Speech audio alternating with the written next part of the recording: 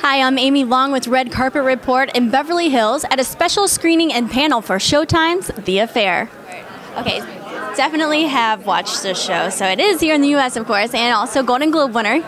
Congratulations. And we're also looking forward to that second season. Tell me what it's like on set with this crazy affair that's happening, and it does, watching your character derail. What is it like to watch my character derail? I don't think that with Whitney we've done anything that's too outside of the bounds of reality.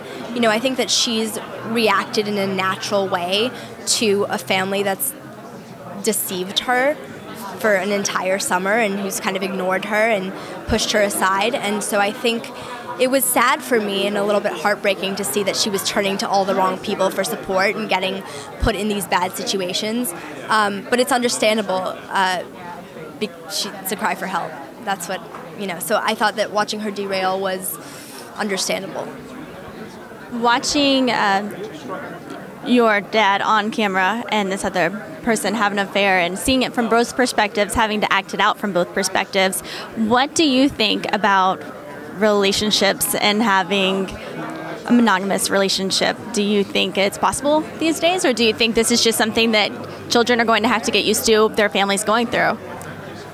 Oh, well, I don't know. I just turned 20 and I haven't really had a real relationship yet, so I'm not really sure if I can comment on monogamy and what that means, but I do like to think that you take it on a case-by-case basis and you can't be cynical about the whole thing. As far as the affair, I know that that if you look closely, you can see that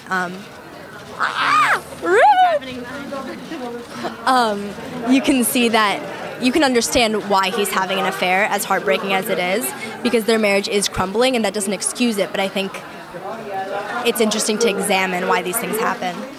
Do you see any right or wrong when it comes to this script, or does it make you more sympathetic towards the actual affair? For me, reading the script, and whenever I read Whitney, I'm like, she's right. I'm right. But watching the show, I have to watch it once where I can kind of take it from Whitney's perspective, and I just feel so mad at my dad because I'm watching it happen to him, and I'm just feeling so angry that he's doing this to me. But then when I watch the show a second time, I'm like, oh, I'm so with Alison, Alison rules, and so I feel like then there's some gender bonding. It just depends how I watch it. So when fans on the street run up to you, do they come up with some outlandish, this is what happened and this is what I know where it's going? What's the most common one or the craziest one?